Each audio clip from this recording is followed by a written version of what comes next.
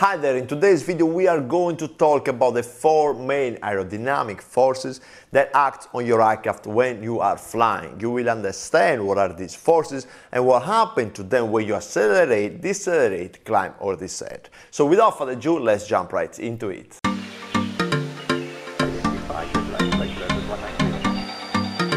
V1, rotate.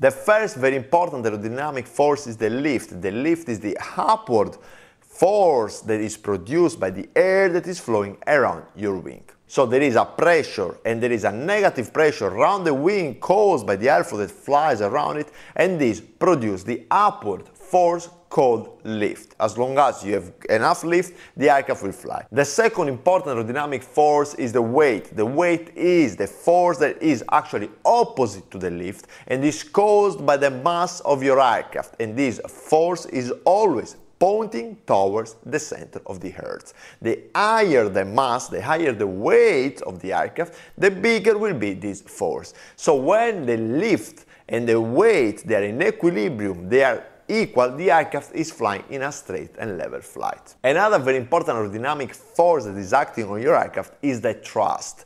The thrust is the forward force that keeps your aircraft flying through the air, and usually this force is produced by your engine. You use and you modify this force by increasing or decreasing the thrust.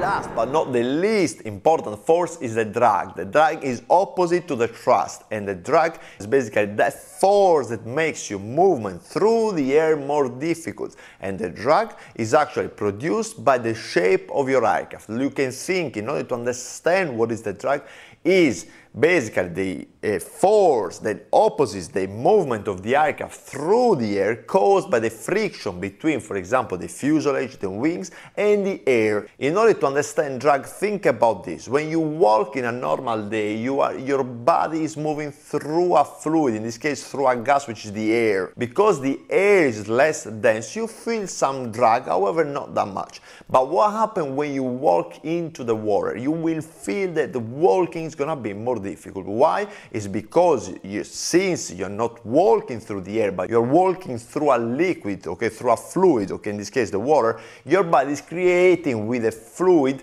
more drag. So the drag is actually the force that makes your movement through the air more difficult. So guys, what it is very important to understand is that when these forces are in equilibrium, the aircraft flies in a straight level flight. The aircraft energy is managed through these four forces. If the lift equals weight, the aircraft flies in a straight level flight. That means that it doesn't climb and it doesn't descend.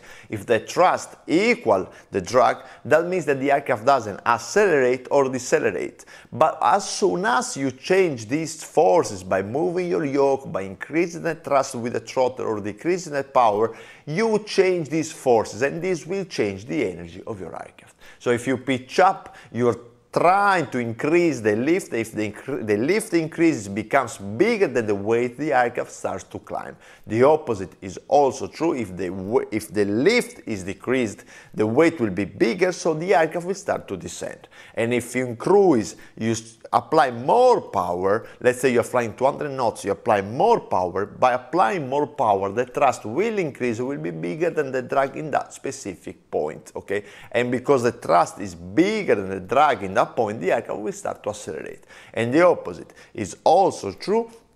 If you reduce the thrust, the power, the thrust vector will be smaller, thus the drag will be bigger initially, and what happens is that the aircraft will start to decelerate. So guys, I hope you now understand these four aerodynamic forces that are acting on your aircraft when you're flying, and what happens when you change these forces by moving the yoke or the power setting. So if you have any questions, leave a comment below and I will help you out. I wish you a great day, and I'll see you on the next one.